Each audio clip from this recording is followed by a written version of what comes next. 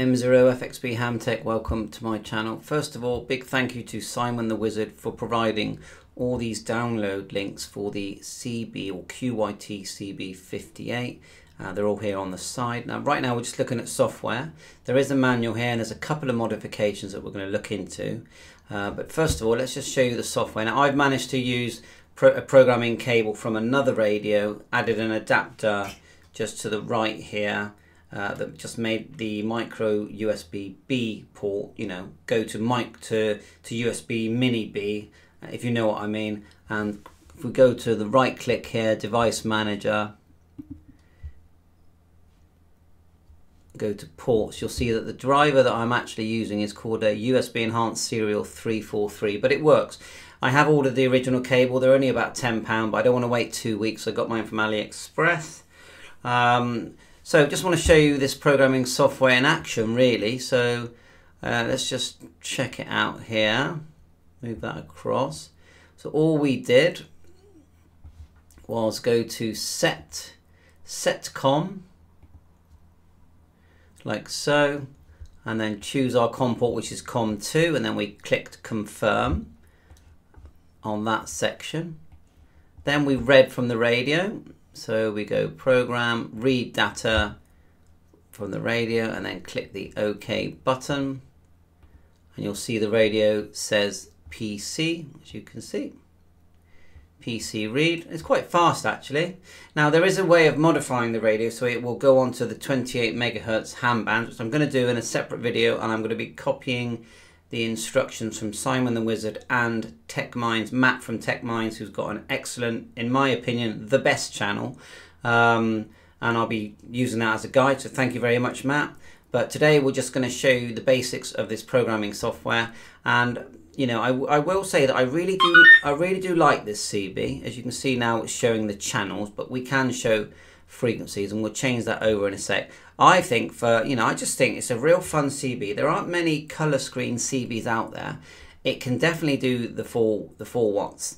It covers all the European bands and a lot more, and the ham bands once converted. Now you've got to be really careful converting this, and that's for a separate video. So right now what we're actually seeing is if we go into the separate channels here, and we're in EU mode, and we can change. Let's just okay that a minute.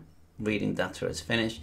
We can change it to between the bands. We can go to there was a UK listing there earlier, but at the moment it's saying EU. Not sure why it's not showing UK, although there is a U there, look.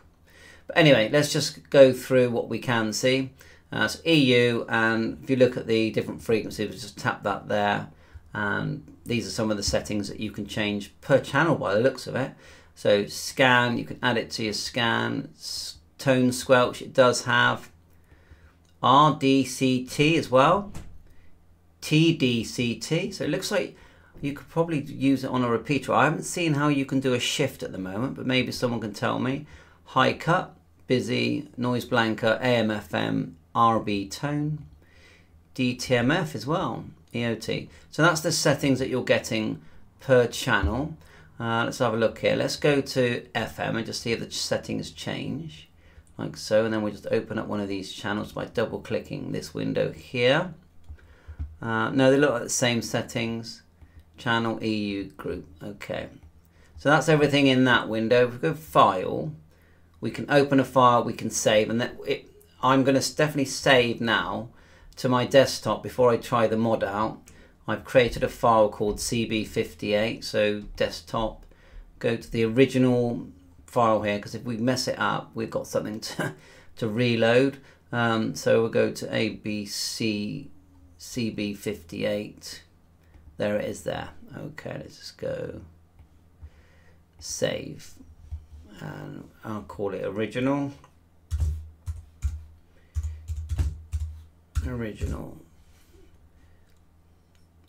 So I don't know if you're actually changing the firmware when you make the changes. I think you're actually changing you're just sending different frequencies via this software to the radio after you've doctored the actual software, as far as I can see with this hex program that Matt used, which I will find. So let's go to set language, see what that is.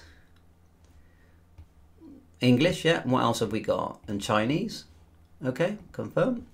We'll go to, what does set initialization mean? I'm not going to do it, but it says all data will be clear, so I'm going to cancel that.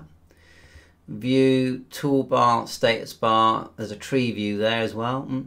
Window, cascade, holy, and then you've got help. Let's click that. And it's just telling me that I've got version 1. Drinking nice cups of tea here. All right, model information. There you go. Frequency, CB, HF, ham. If I go confirm and click OK, yeah, and I write that to the radio, I'd rather write to transceiver. I'd rather have the ham bands. The frequency is different. The difference of frequency is too much. Can be used mutually. Yeah, so you do have to sort of go in, because these have been... Well, I did just reboot then. But I don't think anything went to the transceiver. Or did it? Let me just go to... Put it into frequency mode. It does say that if I go model information, it's now saying that I'm on the ham band. What's the other one I could have selected? Ham, HF. That's 25 to 30. That's the one we want, isn't it? Click OK. And look, it's literally just showing one frequency. So I don't think we can do it, basically, but it's still fun trying. Yeah, and looking at the radio, it is still showing that it's just the UKC or the EU CB band, so I better just leave that where it was. So what I'll do is I'll just close it down and not save the changes. So model information, then we just go back to CB. So before the radio does have a flat battery, I'm just going to confirm.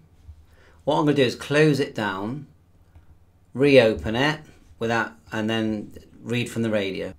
There you go. Let's just set the COM. Set COM. See if it's, yeah, it still knows it's number 2, and then we're going to go read data from radio.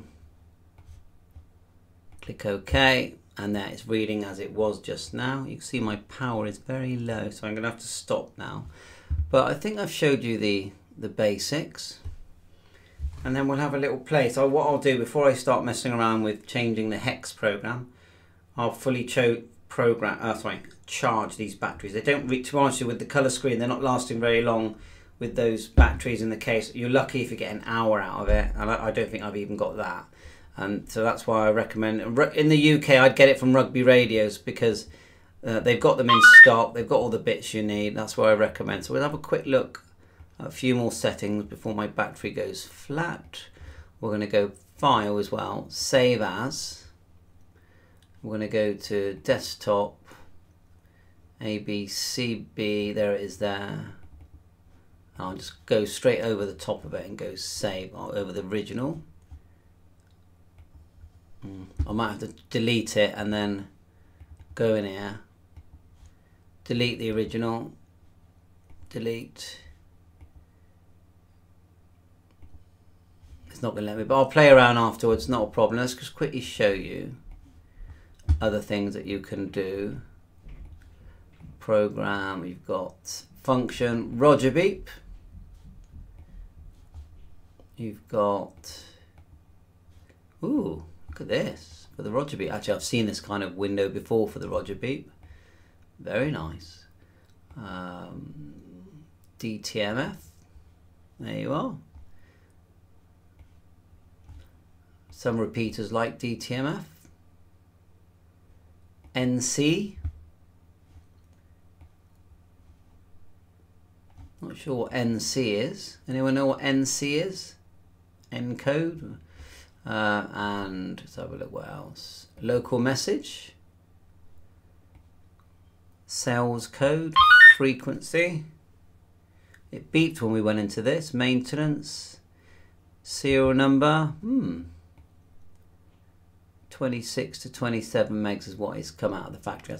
So yeah, all very interesting. It's nice, it's fun playing. I didn't have to pay for the cable at the moment, although I do plan to get a cable. It looks the screen actually looks better in real life than how you're seeing it with this sort of glare. Thanks for watching my YouTube channel. Lots more to learn about the CB-58.